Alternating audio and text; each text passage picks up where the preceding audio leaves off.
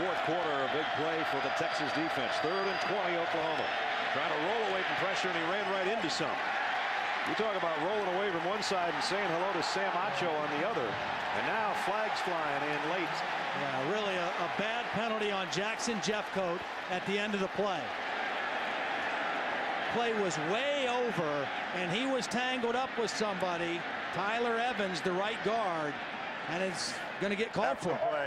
Personal foul, defense, number 44, unnecessary roughness. 15-yard penalty, automatic. First down. That's just terrible. You can't let that happen.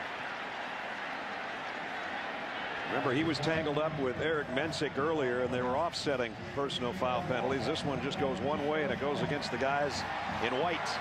Well, and the worst part is it was not enough yardage. The penalty wouldn't have given them a first down. No.